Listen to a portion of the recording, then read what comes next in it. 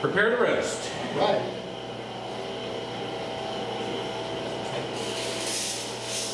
My trusty assistant. Okay.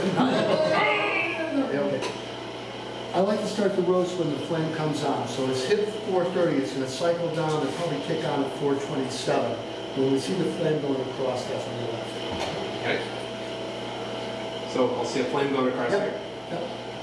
You see a pilot come up. See a pilot? Yep. And now it's going to spread. Yeah, it's spread. Okay, lift it up. Okay. So, what's happening? The temperature is dropping really rapidly. Wow. We're going to hear the difference when all of them are in. Hear that difference? Yep. You can close it now. You can, this is one of the weaknesses of this machine. They built a spy hole, but it's so small you can barely see anything in there. You can start to see them agitating and they don't know how to do it. Okay, we're down to 310 degrees. All right, we got time. I'm going to tell you more about what's going to happen here. Okay. When you started this, I started this. And so I want to be, if I do my job properly, I'm going to record the temperature at every minute. Okay. I record every roast. Document every roast. Again, we're looking for consistency. Sure. So what we want to have happen after the second minute is we want the incremental rate rise to be 20 degrees. Minute 1, 242. Okay. This was not so important. It's really minute 2 that we're really concerned with. And let's see here, like on this roast. 227, 247 was perfect. 269, that's okay. You got some leeway. If it's 22 degrees, 23 degrees, you're okay. If you're 16, 17, well, 17's okay. 16, you might be concerned. You might make an adjustment. Okay. We got some parameters, some leeway. So you would change the temperature. You won't change the temperature when we change this. This is like the knob on a gas stove. If you turn to the right, you take the oxygen out. You turn back to the right, take a look up. If you turn to the left, you get a yellow flame, no oxygen. Turn it back to the right, blue flame, speed it up. Each roast is a little bit different. And so you never know what's going to happen. You did a pretty accurate measurement. Okay. You did a pretty good. 220. 230. 230. We got it. I can do this. I'm just trying that off. Please do. Multitasking is very hard, you know. Yeah, it is. Yeah. Multiple languages. You're probably going to need a glass of wine after this. Well, I'm going to think about that. I bet it takes a lot of wine to make coffee. It takes a lot of rum to make. Oh. I'm going to tell you a story about rum and coffee. Okay. I told you I was a home roaster in the States. When we came down here, I brought one of my little home roasting machines, and I could only roast like a pound at a time. And I had lots of green beans, and I had a friend here, an American guy, who had a machine pretty similar to this. And I would ask him to roast green beans for me so that I could take them back to the States before I really lived there. His condition for roasting was, I had to bring him a bottle of rum and sit with him for an hour or 2 hours to do the roasting. Oh my God, that's so terrible. 49. Okay. So I've taken up that tradition. When I have a lot of roasting to do, I sit on that chair with this in one hand and a glass of rum in the other hand. Does the accuracy like go down over time? Oh no, it only gets better. I can't see anything. You have a distillery here as well? You know, it's against the law, so I don't talk about it. For the record, there's no distillery, but we do produce some rum up on the front of the boat. So we're at 29 degrees in that first, 19 degrees in that first minute. So let me tell you a little bit more about what happens here. During the course of the roast, we're going to lose 20% of the weight of the coffee because the moisture is being forced out by the hot air. And we'll gain about 15% in volume. They swell up. I should show the volume, not weight. Yeah, exactly. Unfortunately, look, I missed it. We were talking. Oh, about 270. 270. Okay. I'm going to take the word for it. Okay. Oh, we'll watch this one. Okay. See, I told you I couldn't really do it. Then, right.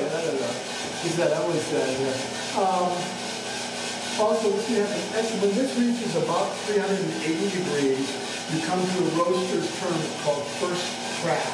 And what will happen is a little popping sound coming out of the drum, kind of like popcorn popping. Yeah. And what that is the moisture forming a bubble and then bursting the bubble. Outside it'll smoke more, and if we vent outside it's more smoke. It's also a good indicator that I need to stop walking and paying attention to what I'm doing. Okay, so what we're going to do is turn this up to the left a little bit. It's going just a little bit too fast. Turn even more. Okay. 293. Okay. That's good. We're going to keep it there just for another half a minute, and then we're going to turn it back down. We're talking, we'll also reach second crack. It'll happen again at about 448 degrees. On this dark road. Okay? 300. Okay, we don't worry about that word on this more than that. The time that we want to watch for this one right now. Okay, but am I supposed to be hearing a crack then? 380. Oh, 380. Okay, I think it's 300. No, 380. Got it. It reaches that second crack at around 448, 450. And you need to be very cognizant of it. When you open this up, it'll be close to that temperature. And you'll be hearing some of that. But if it stays in the drum for much, 10 seconds longer than the second crack, it has a tendency to burn. So we want to get it before it burns. What we're shooting for is to get this coffee just as the oils start to come out. 312. Okay, turn it back now to the right. And we kind of stem the upswing. Now what happens actually, between minutes 6 and 8, there's a change in the density of the coffee in the drum. I think, and I'm not sure, I think it's when it goes from exothermic heat to endothermic heat.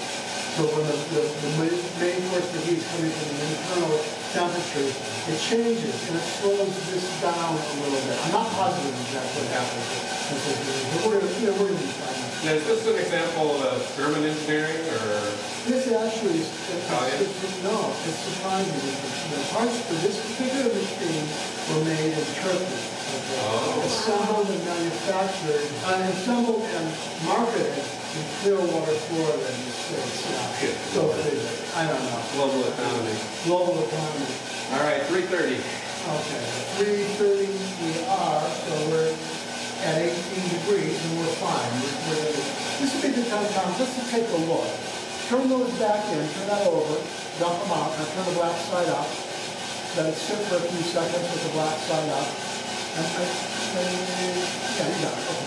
So if you look, they're starting to change in color and size just a little bit, and if you smell them, they'll probably smell a little bit better too. That's a good time to talk about. We really multitask here. You guys have to help me remember because you're not going to learn. So I was talking about in the bodega about changing the roast profile. Okay. This is an example for a medium roast temperature and time. And the roast profile is when we drop it down like we did here and bring it back up on a straight line for 20 degrees per minute. Okay. Well, you can reach the temperature and the color in 11 minutes. 348. Okay. Yeah, 348.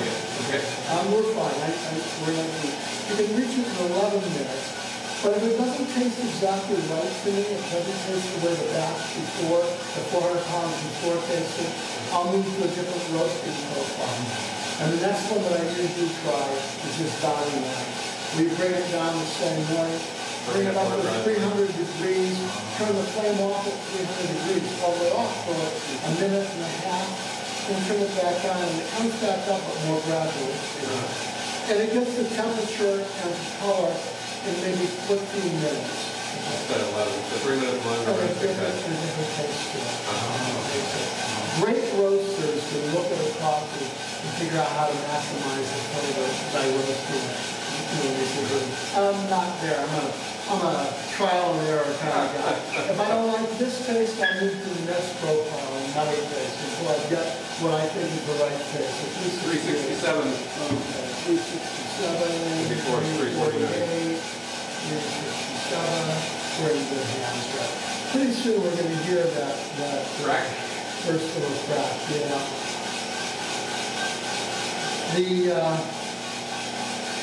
The best, not unusual to say, the machine that everybody, wants to have in the coffee roasting business is a Probat made in Germany. They are the best of the machines. This one, I would say, is in the upper third of machines. This is a $9,000.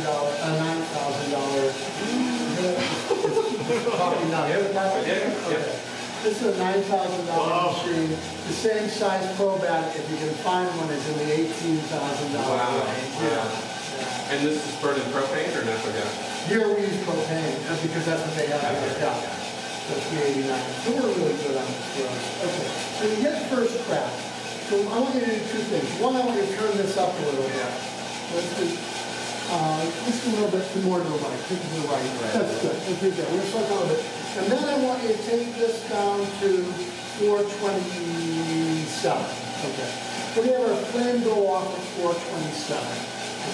The temperature can obviously continue to rise from its internal heat. Why you do that is you let it coast into its final temperature so that you'll have a more even color to the roast. It happens when it comes from the internal heat rather than the external heat. So is this going to be about an 11-minute roast?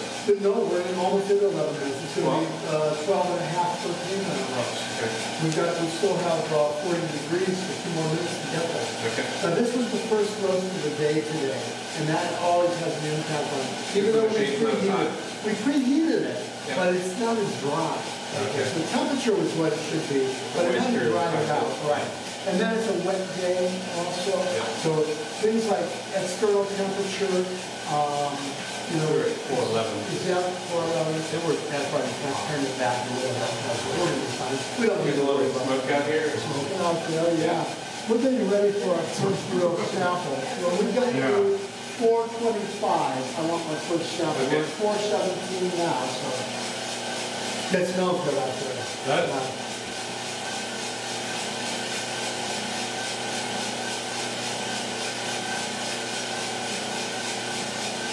It's like watching water boil. Or cement harden or? So you really can't digitize or computerize? Oh, yes, you can, but then I wouldn't be able to do coffee tours. Give me a sample. Okay. Then you can. For $2,000 more, I could have this completely computerized. You still have to program it the first time. But it takes a lot of the fun out of it. I really enjoy doing it. So, and I can make some adjustments. Okay, at 435, this is coming pretty quickly now. Our flame's gone off. I'm going to hear that difference. So let's take a sample of 435. Good.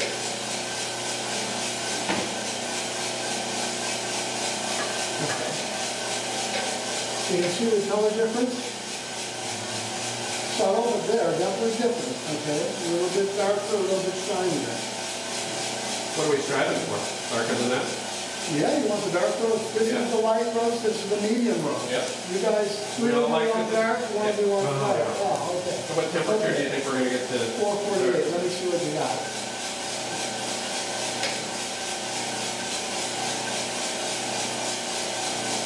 Okay. Turn this in.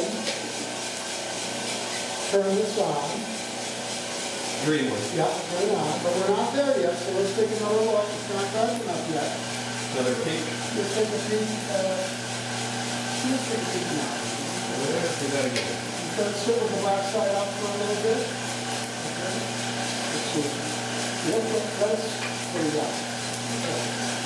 Really quickly, let's sit with the black side up and then see one. Not for it. Okay, those are ready. Okay. So, lift this up and smile at your camera. Lift it up there, got it? Okay. Wow, beautiful.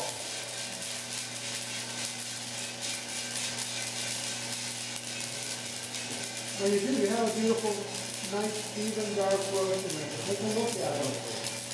You'll see there'll be some little beads of oil, little sweat of oil going to come out, but it's not soaked in oil. Okay. And so you got, like we can say, you see them coming out here now. Okay. That crackling sound here, that's the second. That's the second crack. Come down. All this in here will be collected down underneath. That's a beautiful roast. Do you think I have a second career future in coffee roasting, Rich? Absolutely, dude. Anybody who measures as carefully as you do. Come on back. That was my That was my wife that did the measuring. And she had 2 Korean helpers. Yeah. All right, so the 2 pictures, and I have one more official part, not one more official part, one more optional part of the tour.